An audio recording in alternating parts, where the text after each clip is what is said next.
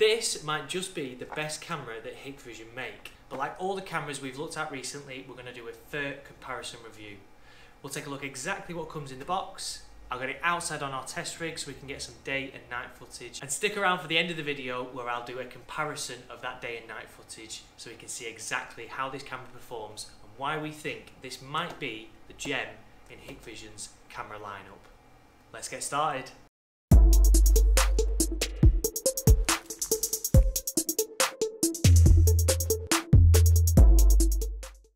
The camera we're going to look at today is a 4 megapixel IP Colorvu from Hikvision. Now the difference between this and the camera's little brother is that this is a hybrid camera. Now I know that hybrid doesn't always mean good things, but when it comes to these IP Colorvus, it actually does, because it means you get an infrared and a Colorvu camera all built into one. Hikvision used to make separate dark fighters and Colorvu cameras, but this camera encapsulates everything. I won't be surprised within the next 6 months if Hikvision do away with the dark fighter and just focus on creating this camera.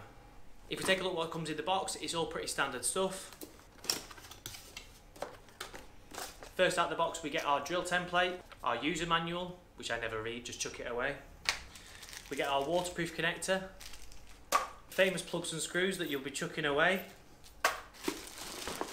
and the camera unit itself. What I'll do now is I'll take the camera and I'll put it onto our test rig at the front. We'll give it 24 hours so I can get some day and night footage, and then I'll switch it over and put it on our back rig so we get to see exactly how this camera performs in pitch black conditions. Let's get it installed. Swapping the camera on our test rig is pretty straightforward. I just back off the T10 or T20 Torx bit at the side of the camera, which releases it away from the base, making sure to keep hold of the waterproof connector as I disconnect it. With the old Colorvus, I could have just swapped the cameras over because they would have clicked onto the same backing plate, but to keep everything together, I just want to put the Colorvu base up and put the dark fighter back away. With this camera being an IP camera, it uses network cabling, which is very similar to what you'll find in the back of the router at home. In this case we've used Cat5e external grade cabling. We could have used internal Cat6, but this is just what we carry on the van as standard. To mount the Colorvu, it's just a case of doing everything in reverse. Just put the backing plate onto the waterproof box that's outside, connect up the camera using the network cable, making sure to use the waterproof connector that we just took off, feed everything back into the waterproof box, and then just tighten up the T10 or T20 Torx bit that's on the side of the camera to secure everything to the wall, making sure to screw the ring on last. I've left that camera installed at the front of our shop for the last 24 hours and I've managed to grab some day and night footage off of our test recorder. You'll have to stick around for the end of the video where I'll do a full comparison, because what I want to do now is move the camera from the front to the back. Now the reason in doing that, and if you watched our last video you'll see I created a test rig so that we can see how cameras really perform when the scenario around it is absolutely pitch black. The front of the shop gives us some great day and night footage, but there's too much ambient lighting to really put these cameras to the test. I'll get it installed and I'll check back with you guys in the morning. So I have finally managed to export some footage that we captured from the back of the shop. We've obviously got the original footage that we captured from the front of the shop. You'll see from the timestamps on both of the footage, it's been a little minute since I've had a chance to put this all together, but here we are. Let's get into that day and night footage, and then I will give you 3 things that I like and dislike about this camera, and we'll explain why I think this might be the best one that Hikvision make. Let's kick it off with the day footage. As you can see, the day footage was captured about 5:30, just after work. We are in summertime here, so the light levels don't stay really high up until about 9-10 o'clock at night. But the images are really good quality. Everything transitions and moves through the video quite well. Signage and writing on cars, and even some number plates are easily identifiable, and makes and models of pretty much all the vehicles that drive through the junction. We can tell exactly what they are, which is what we need when it comes to CCTV. I've said this before with Hikvision cameras, but I think they do colour really well. The blues look really blue, the reds look really red. Everything is just that little bit crisper. The further away from the camera you go, you start to lose that a little bit, but you've got to remember this is only a 4 megapixel camera. We're not dealing with 4K cameras here. So in terms of the scale from actual video quality, it sits pretty much bang in the middle. The day footage is great, but what we really want to know is how the camera performs at night. Statistically, most crimes happen when the sun goes down, and that is when you're more likely to be capturing CCTV images. So if we pull up the night footage, you can see that these cameras perform exactly how I'd expect a Colorvu camera to perform. The front of the shop, like I've mentioned before, has a lot of ambient lighting around it, which means it gives the camera a bit of a boost that it needs. There's a street light right outside, and a lot of the businesses that are around us, or the houses across the road from us, obviously impact on that ambient lighting.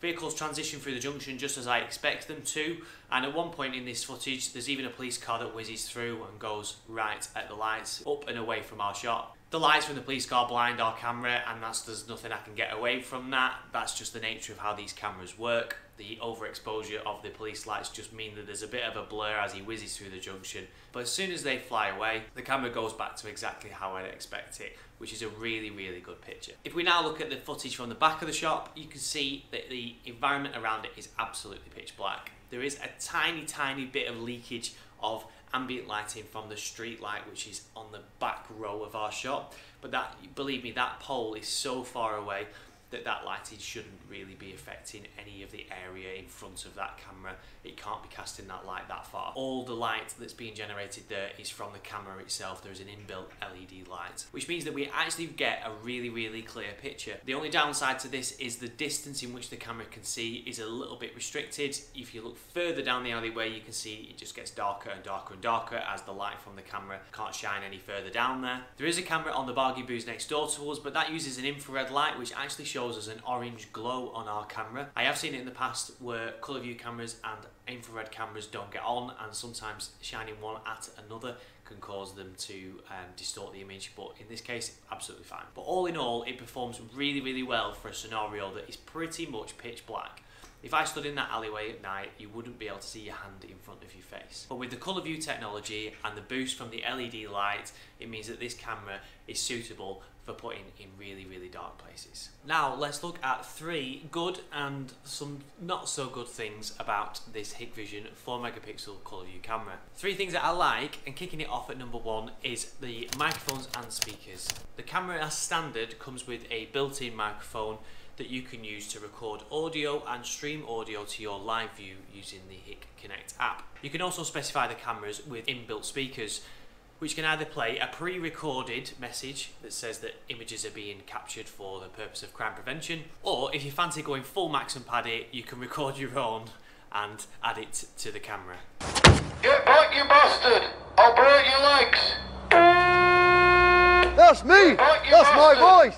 Now those audio alerts will come on once a motion detection, intrusion detection or line crossing detection has been broken, and will play either once or up to I think about 10 times back to back. I mostly recommend to customers installing the cameras with the speakers either in enclosed areas that haven't got a lot of noise pollution, or internally. So we have put one inside in a nursery before, so as somebody walks down a corridor when they enter the building, it just reminds them that they are being recorded and they are on camera. The second thing I love about this camera, and this is more tailored towards the installer, I mentioned it before in the video, and this camera is now hybrid, so it has the ability to do infrared images and Colorvu images. So before, when I went to survey a job, I would have to look at the job, decide how much ambient lighting there is at night and whether it should or shouldn't have a Colorvu camera. With this technology, it means that I can just put one camera in. We'll leave it in Colorvu mode, and if the customer isn't happy with how the images are at night, let's say for instance I installed it on the back of a barn in a farm where there is 0 lighting at night. We left it in Colorvu mode overnight and then reviewed the footage, and we weren't so happy with how it performed, so we clicked it back into infrared mode and then gave it another 24 hours to review it. If the customer was then happy with how the infrared images looked, then we would just leave it at that. So the ability to flick between infrared and Colorvu really sets this camera apart from both its competitors but also the cameras that it supersedes. The final feature that I love about this SD card, which makes it a really good pick for DIYers if you know how to set up these types of cameras, is the ability to bob an SD card into the top of the camera. You don't necessarily have to buy the recorder and then the hard drive to go into the recorder. You could just buy the camera and get a 128 gig SD card, pop it in there, power it using the cabling on PoE and plug it into your router, and as long as you can know roughly how to set these cameras up, you can get a decent camera for a lot less money than it would be to buy a recorder, the hard drive and all the bits and pieces to make it work that way. Kicking off the list of things that I don't like about these cameras, and at the top of that list is cost. I wish this camera was a little bit more cost effective and we could install more of them, but at 150 quid plus VAT, it isn't the cheapest thing to invest in, especially if you're going for multiple units. So if you're going for 4, 5, 6, even 7 or 8 cameras, the costs could start to quite quickly add up, which is why the alternative PLC TVI cameras that we've looked at previously can look a better cost effective option. Although side-by-side performance, the 4 megapixel will outdo the 4K TVI camera. Sounds confusing, but I'll cover it in a later video. The next thing is the size of the camera. This camera actually hasn't got its original base on it, but you can see how bulky and chunky it is compared to some of the TVI cameras. Some people like that, some people don't mind it. I actually don't mind it so much, but I thought I'd mention it in our dislike list just so you were aware of how bulky and how chunky these cameras can look, even if they are sat on one of their bases. Now the final thing on the list, and I touched on this before about the potential to DIY and install this camera yourself, but setup of these cameras can be a lot more complicated than the equivalent TVI cameras. You don't just screw the ends on, plug it into the recorder and set the recorder up.